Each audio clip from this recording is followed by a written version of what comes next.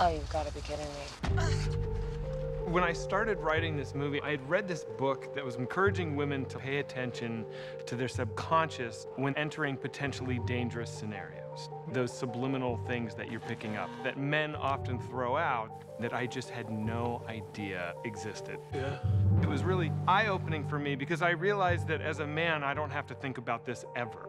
So I just wanted to write one scene where all of these threatening things are happening, but you're never quite sure if it really is dangerous. This is 476 Barbary, right? Yeah, I'm renting this place. No, I booked it a month ago.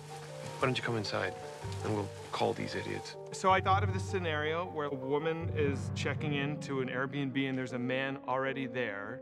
That's a scary situation. I'm Keith. Tess. Tess. That's a pretty name. And he is putting out all of these red flags. Want some tea? Oh, okay. Okay. Thank you. I'll just make you a cup. He's making her tea, even though she's already said she doesn't want tea. Seemingly innocuous things that were very threatening. If you want to crash in here, where it's dry and there's a lock on the door, I'm totally fine with that. He insists he's gonna go bring her luggage in. He's touching her things without her permission. I got it. No. You sure? Yeah. Okay.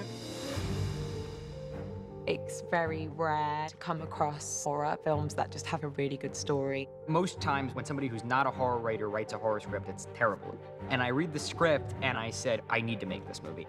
I thought the script was really compelling and unpredictable. For a horror movie to work, it really has to surprise. I read hundreds of horror scripts, and this is one that really shocked me. I thought you wouldn't want any if you didn't see me open it, so I waited. I'm good, but you go ahead.